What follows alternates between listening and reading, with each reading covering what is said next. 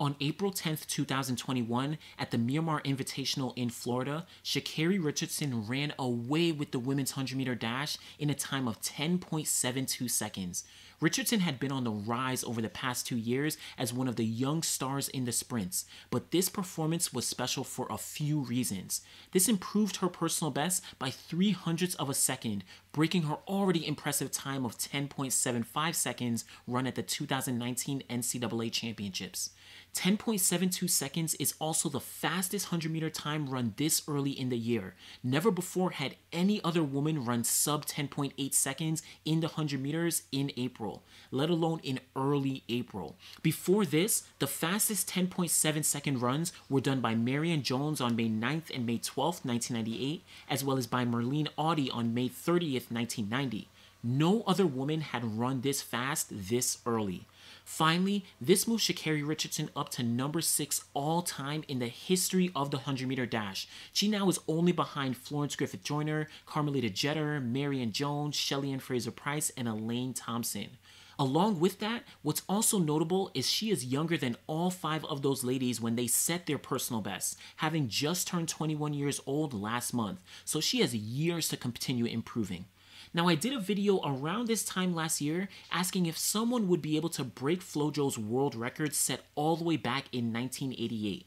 Of course, her world record is absolutely insane, but I did have Sha'Carri Richardson on that list of women who could run sub 10.7 seconds. This performance proves that she is on her way to becoming just the 4th woman in history to ever run 10.6 seconds in the 100-meter dash. But we're not talking about the world record today. We're here to ask if Sha'Carri Richardson just became the Tokyo Olympic favorite and if she is on her way to potentially winning a gold medal at the games this year. First, it's important to note some things that she has going for her. At this point, she has run 10.7 seconds on 2 occasions, the first being 10.75 at the 2019 NCAA Championships, where she broke the 30-year-old NCAA record and really set the world on fire. Then was her recent performance of 10.72 seconds, again improving her personal best and moving to number 6 all time in the 100 meters. In addition to these, she has run legal times of 10.99 seconds on 2 occasions in 2019 and 10.95 seconds in 2020. She also has 4 windy sub-11 times, 10.94, 10.91, 10.83, and 10.79. So wind or no wind, she is a consistent sub-11 performer and may be turning into a consistent 10.8 or 10.7 runner sooner than later. The only other active women who were really consistent in the 10.8 to 10.7 range are Shelly-Ann Fraser-Pryce, Elaine Thompson, and maybe Tori Bowie and English Gardner. Now, Gardner has struggled with injuries the past few years, while Tori Bowie has been pretty inconsistent in the sprints recently and seems to be moving towards the long jump.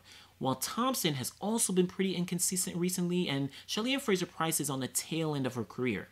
So though there is a lot of upside for Richardson, there are a few negatives or more so questions on if she will be able to perform at the highest level.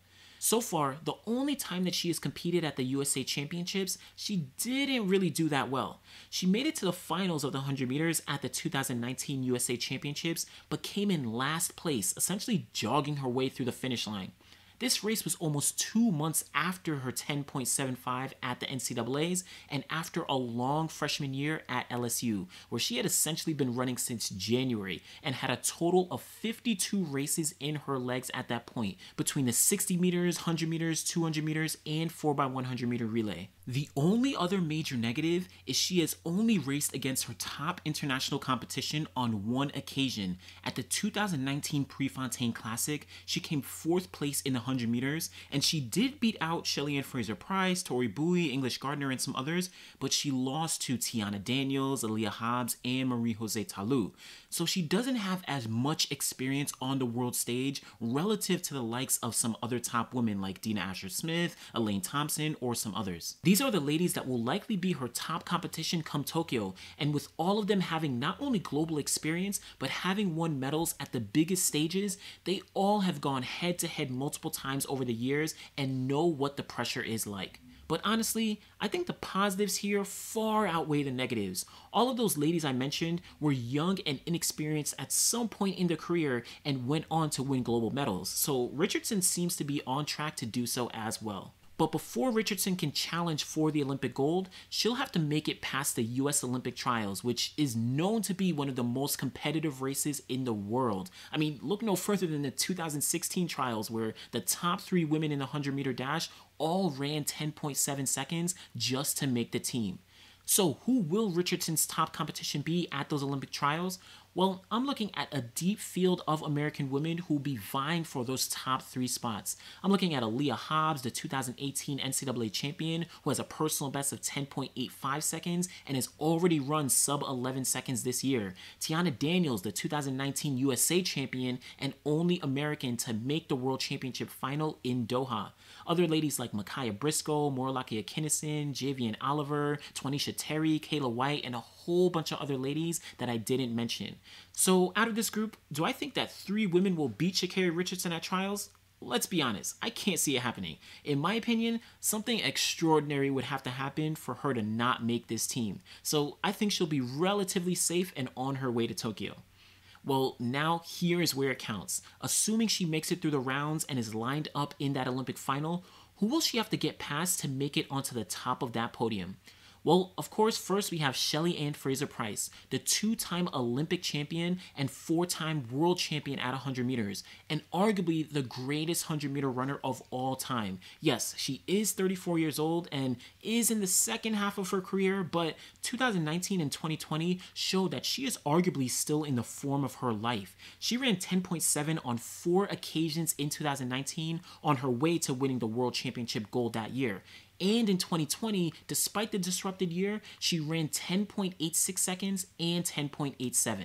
We also have Elaine Thompson, the reigning Olympic champion at 100 meters. As I noted before, she has been a little bit inconsistent over the past few years, but she has run 10.73 as recent as 2019, and in 2020 was the best 100-meter runner in the world, having run 4 of the top 6 times that year, including the world lead of 10.85 seconds. In addition to the Jamaicans, we have Dina Asher-Smith, who really made a huge jump as one of the top competitors in the past few years.